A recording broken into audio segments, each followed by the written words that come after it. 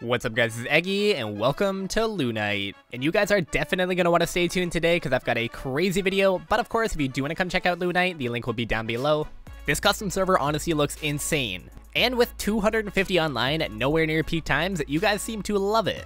Remember, link down below, but of course if you are coming from my videos, make sure to type refer in-game, and then type Lunite just as so. If you are new to the server, you'll grab yourself some bones, a few boxes, some goodies here and there, and it's definitely worth checking out. But of course, real quick before the video, once again, Lunite has sponsored another video on my channel and hooked you guys up with a huge giveaway. So today, one lucky commenter is going to walk away with a free $25 bond, and of course, first comment today is win themselves a free grand mystery box. As always, if you guys want a chance to enter, make sure to like the video, comment your Lunite IGN down below, and of course, subscribe to the channel. As always, I really hope you enjoyed today's video, and let's get into it.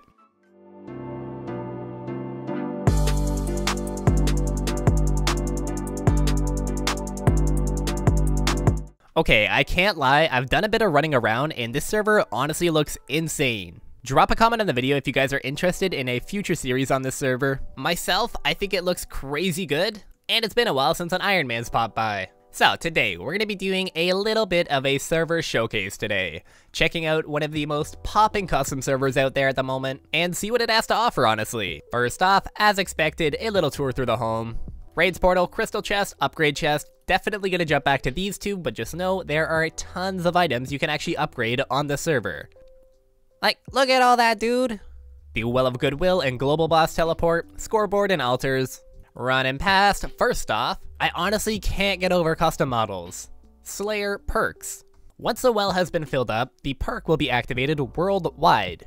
So double bond donations, 1.5 times damage, double NPC kills, 1.5 times drop rate, 3 times XP, and double drops. I see, I like it.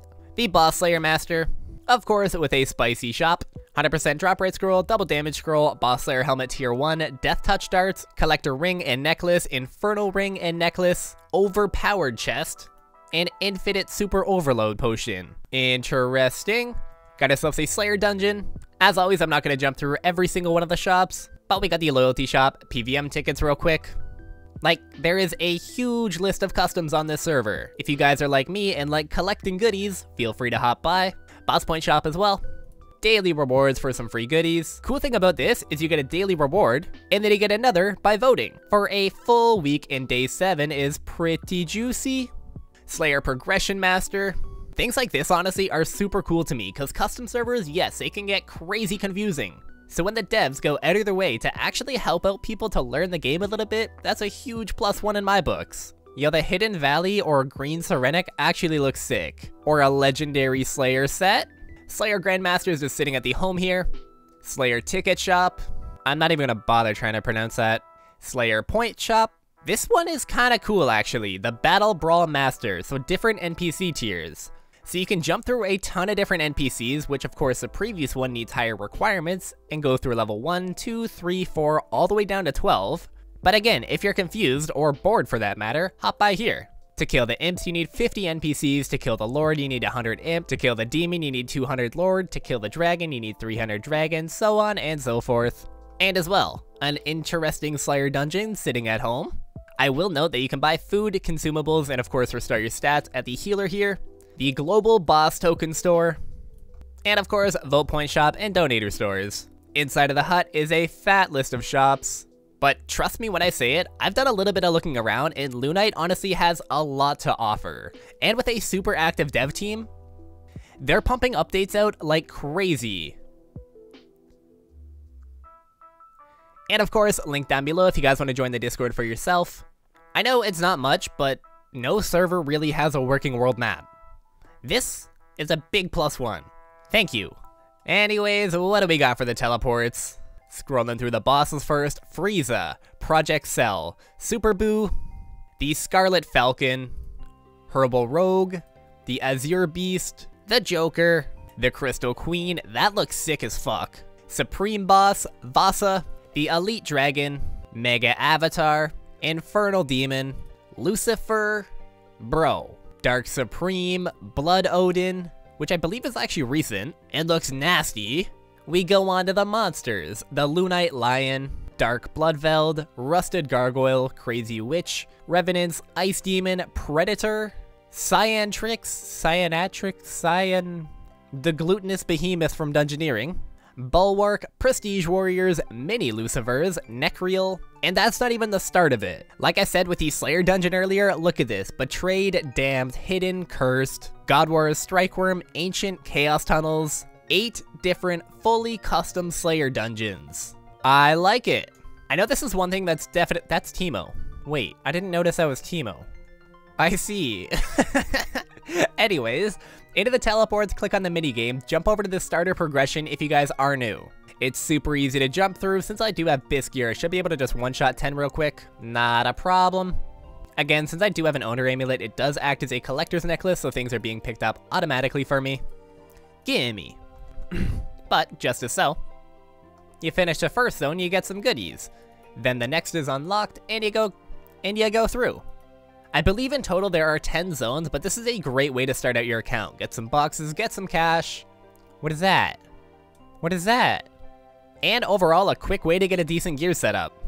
As we see in the first zone, a free Brutal minigun and a free Brutal staff. Couple PVM boxes, come on. Just know, if you guys like opening up boxes, this is probably the perfect server for you. You get spoon-fed so many, it's kinda sick actually. And when I say Lunite actually has a ton to offer that is super unique, I made it, dude. Look at this. You may be wondering, what is this junk? Well, good sir, this is not junk. These are different dusts, runes, and arrows to help buff your account actually. So they're wielded inside the arrow slot, and so how it works. The runes are of course going to be for magic, the arrows of course for range, and then the dust is going to help boost your melee. The basic runes have no actual perks added to them, just some stats. 1k damage across the boards. The death, arrows, runes, and dust have a 2% chance to one-hit your target. The AoE for area of effect increase your area of effect damage by 10%, and healing, which will heal you 0.1% of damage dealt. It's a super unique system that honestly I don't think I've ever seen before. And to get them, the Halls of Ammo.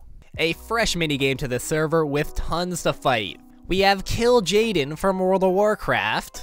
Big shouts to the boys for giving me a fat gear set. There's Oryx, the Crystal Orc. I don't think I'll be able to actually kill. Nope, gotta run. Skreeg. Stop. Stop. The Light Demon.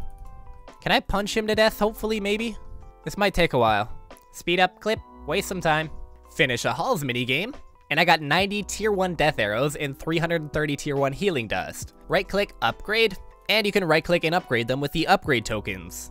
So for example, tier 1 has plus 250. Tier 3 have plus 1k. And I'm not 100% sure if the higher tier of ammunition, the higher chance the effect will hit, but either way, dude, tell me another server you've seen that on. That's actually pretty sick. That is by no means all of it. Honestly, this server has so much. Treasure Hunter minigame, a crypto minigame. Yes, a crypto minigame.